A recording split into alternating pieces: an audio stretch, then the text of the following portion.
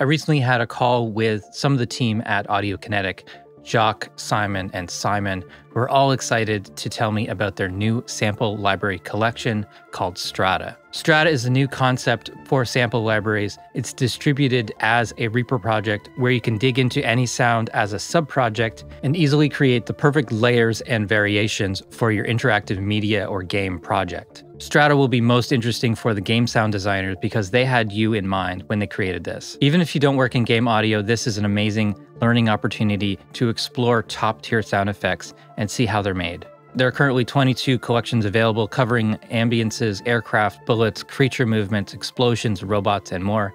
You get access to source files, ready-to-use effects, and Reaper projects.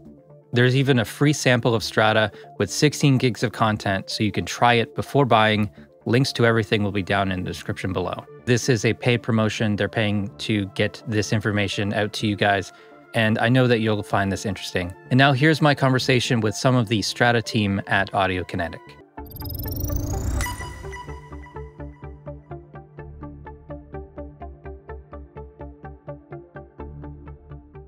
I'm in charge of product marketing.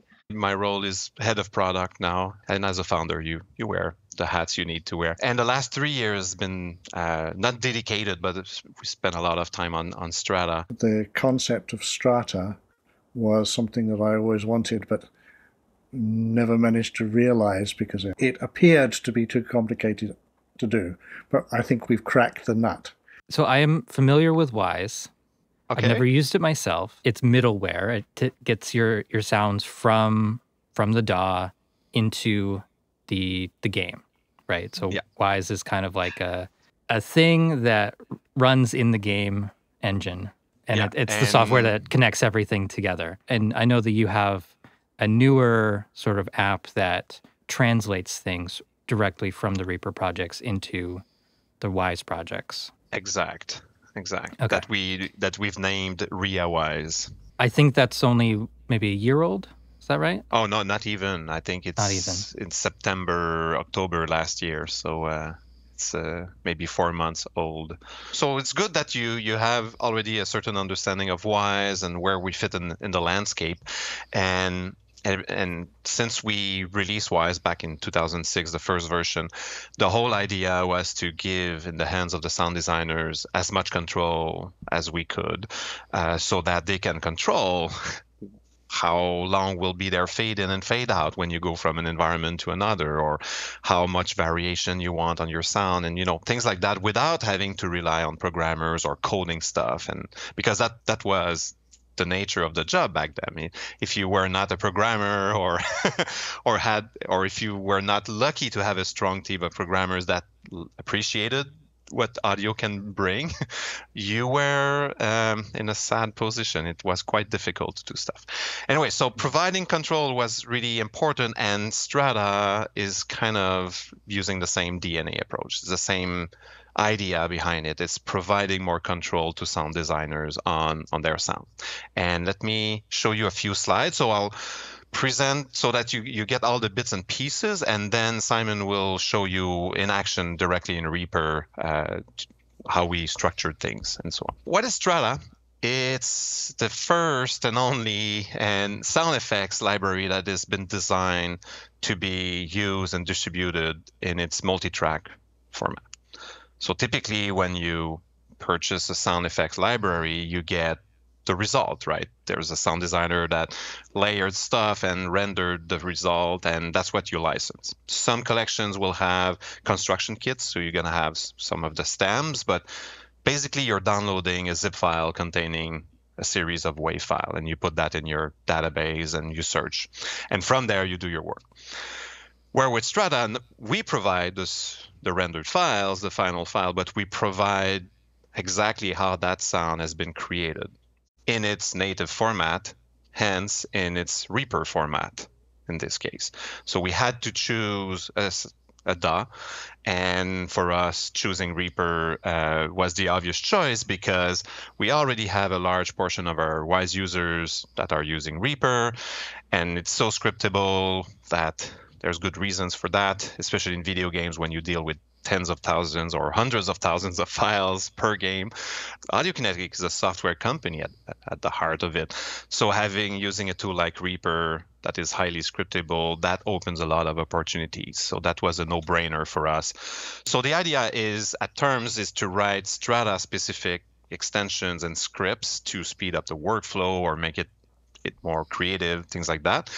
The first extension we created is this RIA-Wise, so to facilitate the transfer from Reaper to Wise.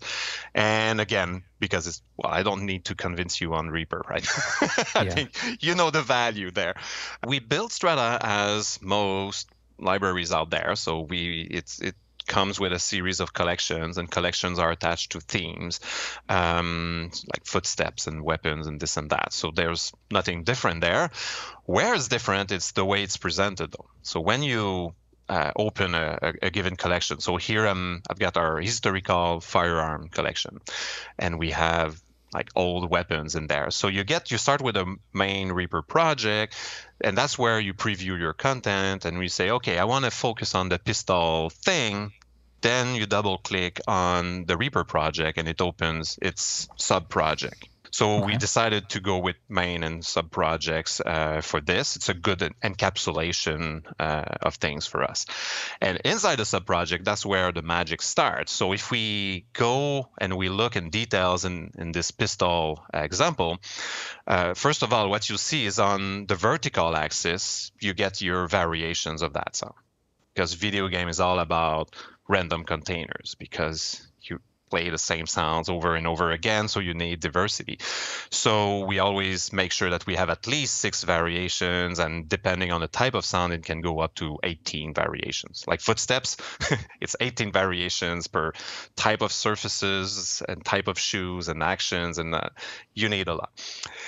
And then on the vertical axis, we structured all our Strata collections this way, where we have a series of stems. It's always structured the same. So the one on top is always yellow, and it's always the main aspect of the sound, or the body of the sound. And then we've got more detailed layers.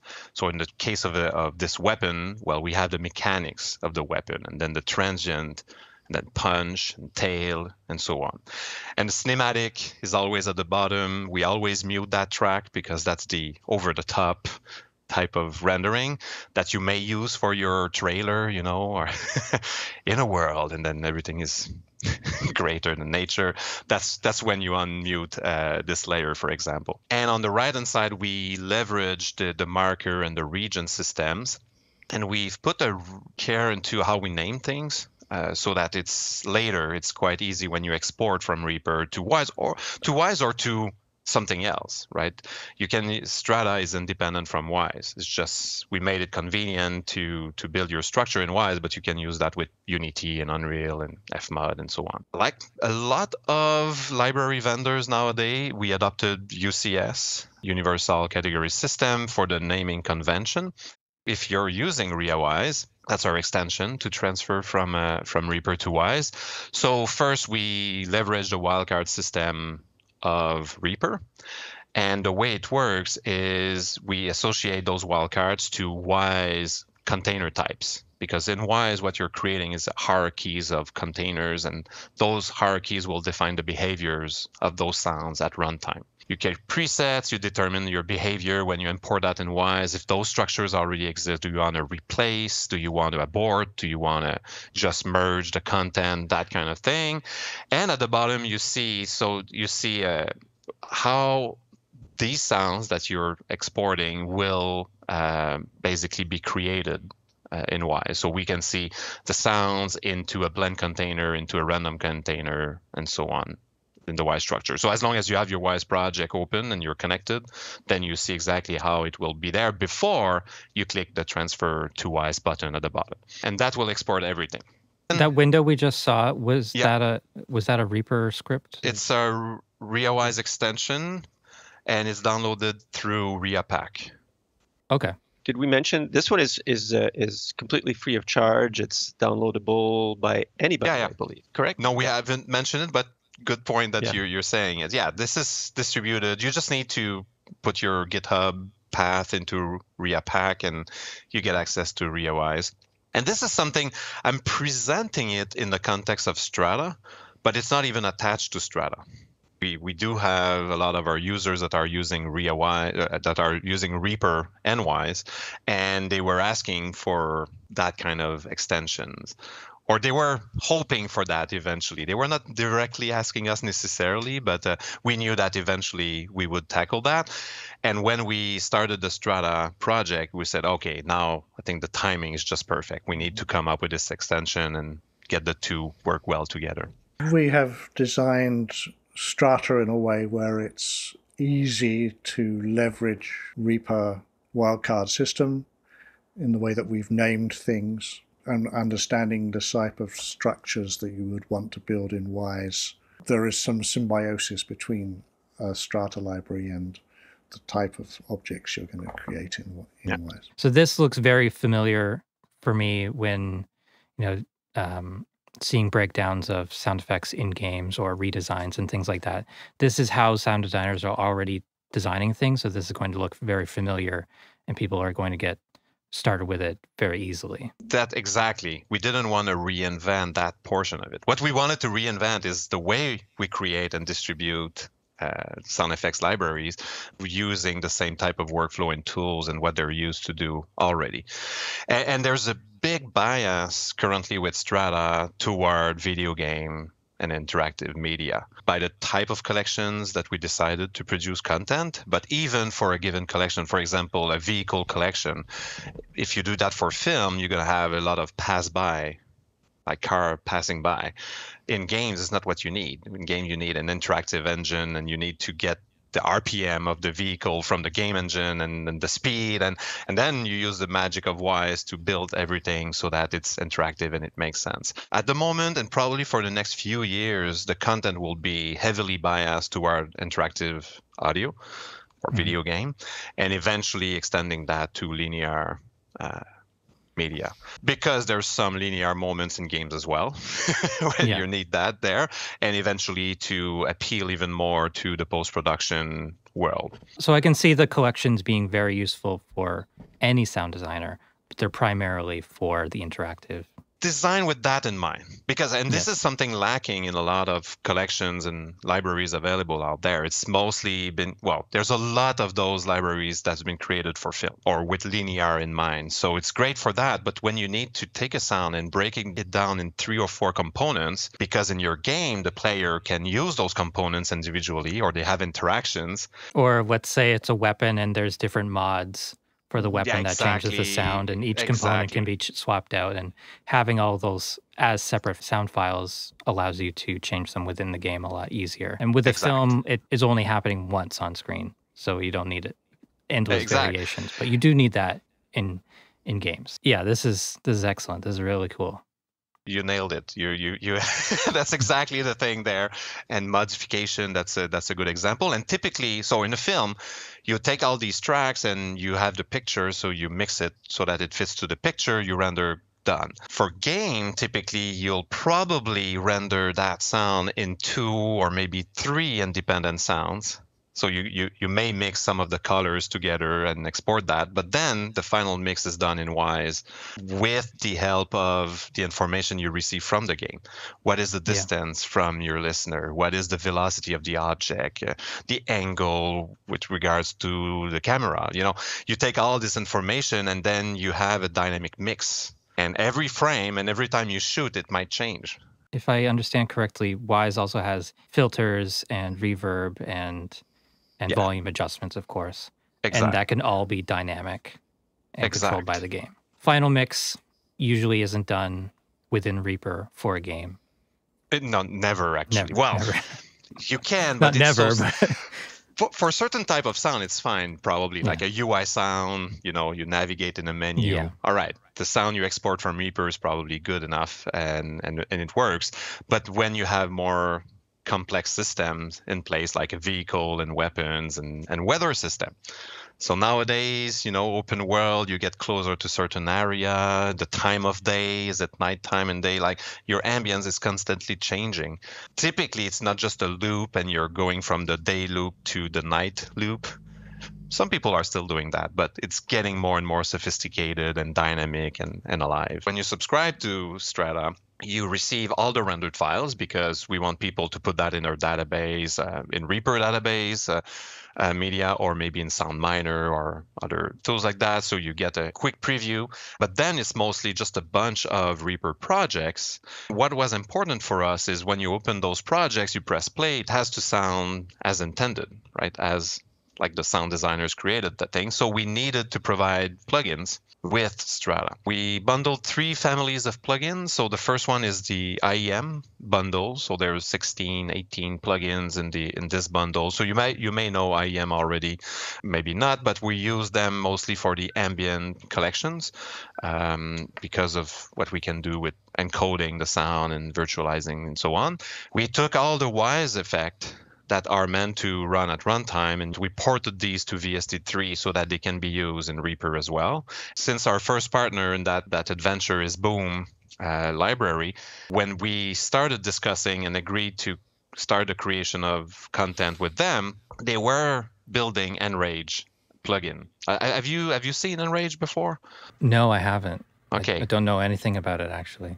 It's a fantastic plugin for sound designers. Simon has a good way to present it typically, but it's the Swiss Army knife of sound design. Yes, I mean it's an insanely flexible plugin. It has lots of different modules that you can determine how you're going to route through those different modules. So you're pretty much designing an effect plugin. So you have filters, you have compressors, you have impulse reverb, you have modulation, you have pitch shifting, pretty much everything, and it's all very good. Within it, more or less produce any kind of plugin that you want to have, and you can control it as well in a way that's very flexible. So even if it's becomes a very complicated chain of effects, you can assign within it controllers that control different parameters. Mostly a generator or a filter? Bit of both. There's like 50 or 60 different components, like distortion, EQ, filters, and so on. And there's some wave generators as well. And you see that portion here, those little square, those are compressor, distortion, gain, and so on. So you build from, this is the input, and at the bottom is the output. So you build your voice pipeline for that effect. Basically, you can split the signal and have different processing on the left and right or mid side, or then you recombine. It's one of those things that once you've started using it, it saves you having to have 10 other plugins installed. We're a software company, right? At the heart of it, we arrived with this idea of Strata and the format and how to do it. And it was literally in the same DNA than what we're doing with Wise. We're providing more control in the hands of the sound designers. And this time, not at the middleware level, but at the production level directly. So we wanted to approach the best providers out there.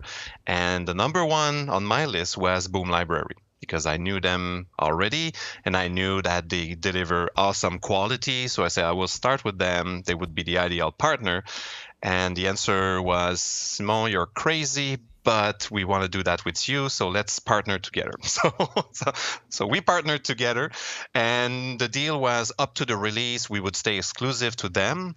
And we released Strata in October last year. So it's not even 4 months, or maybe 4 months now, that we released that. But the idea since the beginning, and Boom was informed of that, is that we wanted to bring other partners. So what we want through Strata is to get a collection of partners, each have their own sounds and brand and signature, and basically bring stuff interesting. Again, we want the highest quality, so we'll look for these providers and for providers that can complement what's already available in Strata, currently complement what's Boom is bringing, but that's where we're heading. The calendar we agreed on with Boom 2-3 years ago when we started that was to create a first round of 37 collections. to produce. And we agreed on these collections. And we already defined at the time like how many sounds each of these collections will comprise, because we were saying, okay, we need at least 6 variation per that type of sound. Other type of sound is 10 or 18. And when you start multiplying all the surfaces and all the impact and intensity, you just multiply and it becomes bigger and bigger for some collections. And again, when we say a sound in Strata, what we mean by that is actually we mean a region, right? So a sound is multiple tracks combined together plus effects and so on, and you will render a sound with that if you want, but it's actually the number of regions. So if we look at the ambience fantasy with 303 sounds, it's 303 of these regions. It's quite huge in terms of volume.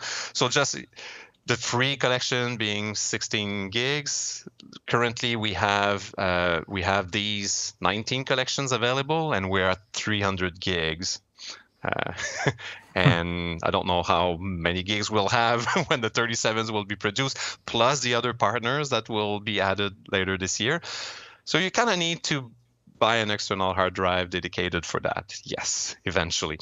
That's nothing new as well. Sound designers typically have already multiple terabytes of content from partners and maybe from their own recordings. So this is what is available now, and we are releasing new batch of collections every month. So later this month, we're going to have these 3 ambience collections release. In March, the theme is sci-fi, so we got sci-fi weapons and doors and ambience. In April, it's magic and movement. In May up to later this fall, we keep releasing other collections. And when I talk with game developers and I put the focus here on the physics collection, typically there's a physical reaction where they say, okay, 10,000 physics sounds, so 10,000 regions, physics. So this is all the sounds with collision and frictions on this type of material against another type of material at low, medium, high intensity. So the matrix of sounds is crazy, and we've done it, the crazy work of producing all that. And it started almost 3 years ago, and it will be released later this year. So that's a lot of work in itself just there. So recap. It's sound effects library like you've seen before, but not like you've seen before in use. It's really multi-track, full control. They're just Reaper projects, so you can customize them as you want. By the way, the number of people that told us, I've learned so many tricks by just looking at the projects and the chains of effects and how things are layered together. And hearing that from junior sound designers, okay, it's almost expected. But when you've got people with 30 years of experience saying, oh, I'm going to steal that trick with weapons that I just discovered, you said, wow, okay, this is the value is great, even for old timers with a lot of experience like that.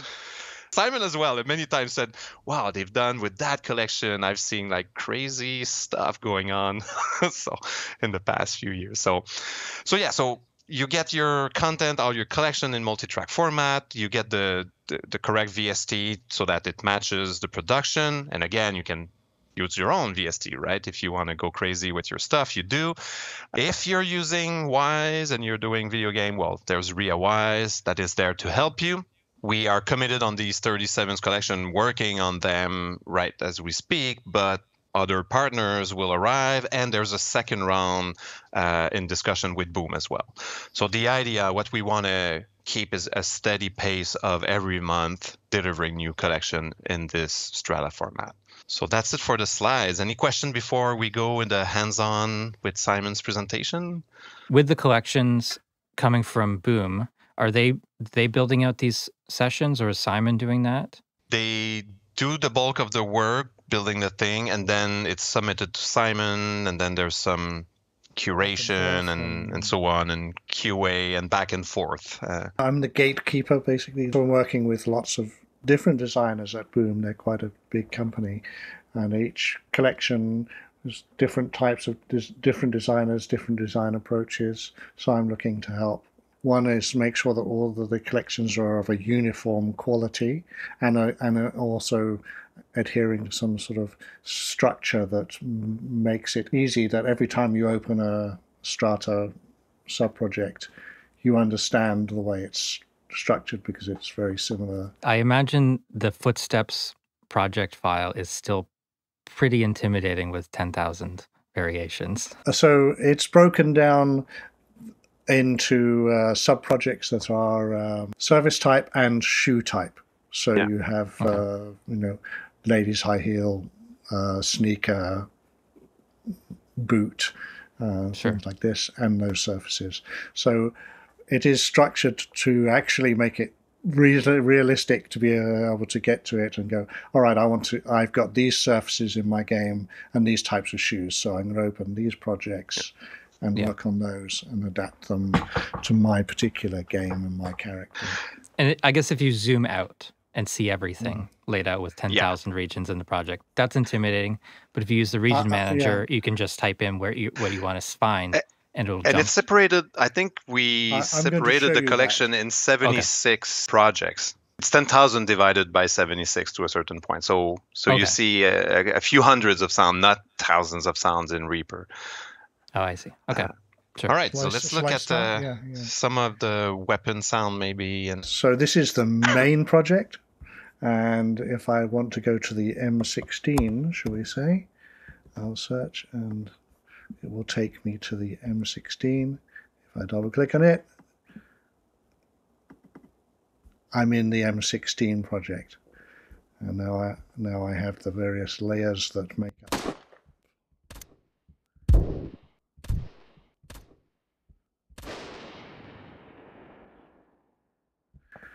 up those sounds and those variations. So if I want to do some sort of modification to it, I decide that my game is much more bombastic, really loud, a real kick-ass thump to the every time I'm firing the weapon. I'm going to turn up the punch sound. I probably overdid it. I'm going to do a save as, and I'm going to call my project demo. Why not? So that's a question that people ask a lot of times. So when I start opening a project, what should I do so that I don't want to destroy the work that's been done? So save as something else, and then go crazy with that thing, right? And if really you screwed up the original project, you can always re-download the content from us. So in that time, what I basically did was I modified that and saved that project with the gun now sounding like this. And I rendered out all of these regions. Because Boom Library is creating these collections, are these like brand new libraries that they're creating for this? And do they have to re-record things? Because, for a straight up one-shot library, they don't tend to have all of the variations available. And just kind of curious about how that part of it works.